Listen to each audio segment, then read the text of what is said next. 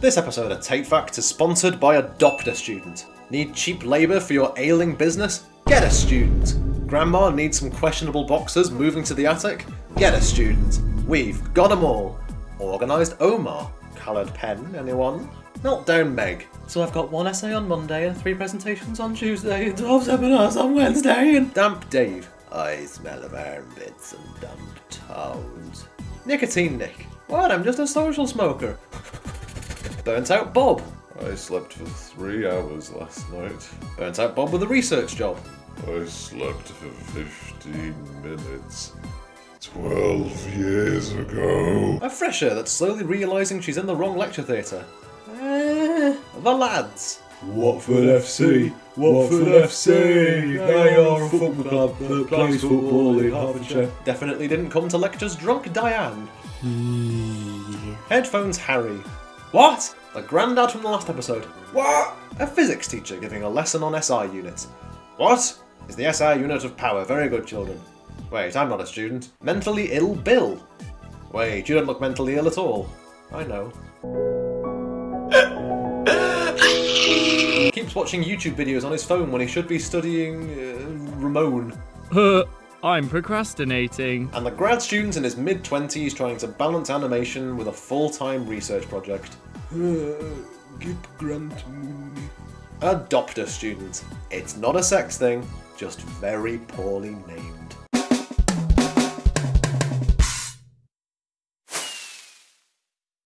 So how about that one episode a month thing? Seems to be holding up pretty well so far. I only missed the deadline like 16 times over since I went back to uni. Still, there's lots of chemistry to talk about, so grab a notepad and a pencil because we're about to get through this like Ozzy Osbourne through a ham and ketamine sandwich. Phosphorus is the second of the group 15 elements, and its name translates to light bearer in ancient Greek. So called because white phosphorus, its most common allotrope, lights up in the dark when exposed to oxygen with an eerie green glow. Phosphorus was discovered by the German alchemist Hennig Brand in the 1660s, who like most scientists of his day was trying to isolate the philosopher's stone. Brand spent years trying to make the stone, and when his savings dried up he was forced to use whatever materials he had to hand in his research, namely vials of his own urine, which he let stand for several days to increase their potency. I mean, fair play to the guy, but there's much quicker ways of making your clothes smell faintly of wee. A healthy diet of Frosty Jack cider for once, or standing within 10 feet of a League of Legends player. Brand was never able to extract an elixir for eternal youth for his wee, but he was able to isolate a mysterious chalk-coloured resin that had a habit of violently bursting into flames in contact with air. And for a guy who lived in a time when people were still being executed for witchcraft, this discovery must have amazed and terrified him. Brand was convinced he had discovered a formula for a precursor to the Philosopher's Stone, and he jealously guarded his recipe out of fear that other people would steal the credit. We now know that Brand's mysterious resin was almost certainly a crude sample of white phosphorus, and the reason he was able to extract it from urine was down to phosphorus's role in the human diet. Phosphorus is a common mineral in protein-rich foods, particularly red meat, fish, and dairy products. In fact, phosphorus is so common in living organisms it's part of schnapps, the 6 elements that make up 98% of all living tissue on Earth, thought absolutely essential for life as we know it to exist. Phosphorus is a vital structural component in both DNA and the membranes that surround all of the cells in your body, called phospholipid bilayers. So yeah, pretty important element, not like the human body literally wouldn't function without it or anything. Phosphorus is pretty nasty if it's allowed to build up on our bodies, but our kidneys usually stop things from getting out of hand by filtering excess phosphorus from the blood as a component of wee. These days you can find phosphorus in everything from fertilisers to pesticides to flame retardant plastics. But phosphorus has older, more sinister uses in manufacturing, and its legacy still casts a dark cloud over the technological triumphs of the Industrial Revolution. I'll say now this will probably be one of my more gruesome videos, so if you're not a big fan of gore, you're probably best giving this episode a miss. And if you are a fan of those things, come one, come all, have a good old gore at man's crimes against his fellow human beings. Popcorn to the left, peanuts in the middle, and traumatised Viet Cong soldiers to your right. Victorian Britain was not a place best known for its utopian working conditions, but you'd be hard-pressed to find a trade more insidious than the matchmaking industry. In the Victorian era, matchsticks were vital from everything from lighting your home, to firing up your stove, to taking fat rips on your gentlemanly opium pipe. And hundreds of factories sprung up across the country to meet demand. Most of the work done in matchstick factories was done by women and children, as delicate hands were needed to carve the matchsticks. Sadly, the work was miserably paid, the days were brutally long, and the conditions were practically inhuman. Now, starter for 10. What horribly toxic compound were the heads of old matches made out of? The answer, of course, is it's a trick question, because white phosphorus is an allotrope and not a compound. See you next time!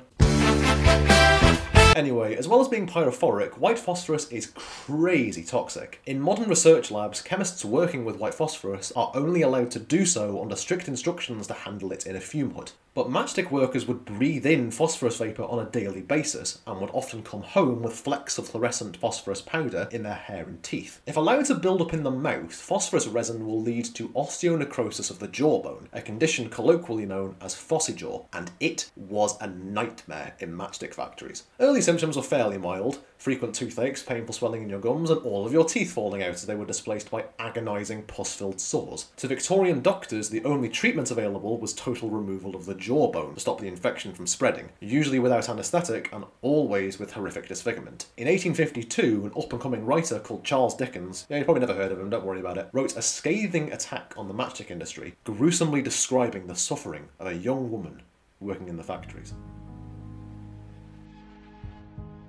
After 2 or 3 years, her complaint began like toothache. She had one tooth drawn, but the gum afterwards gathered and discharged outside. She had undergone 5 operations. Her underjaw being nearly gone, the oval shape of her face is destroyed. At the same time, her upper features show she would be by nature a good-looking girl. She is obliged to live upon soft food, and is employed now in making boxes, out of the way of the fumes. Good God, I know it's Dickens, but I was expecting something a bit less bleak. What larks, young Oliver? Cried Mr. Dimbley Dongle, the factory owner. Get back to work this instant, or balls I'll butt off your biggly wigglies! The active ingredients in modern matches, or safety matches, are potassium chlorate and elemental sulphur. And instead of having white phosphorus in the match head, that little red strip you get on matchstick boxes needed to light them contains red phosphorus, a much safer allotrope. When you strike a match against the red phosphorus strip, it triggers a controllable exothermic reaction, liberating heat in the form of a flame and, amongst other byproducts, sulfur dioxide, the gas responsible for the characteristic smell of burnt matches. It's safe to say that phosphorus is an element with a pretty grisly history. White phosphorus is still used in smoke grenades, but there's still some pretty messed up things you can do with them, and white phosphorus incendiary devices are expressly outlawed by the Geneva Convention. But the good thing is, no atrocities were ever committed with phosphorus weapons ever again. See you all next time!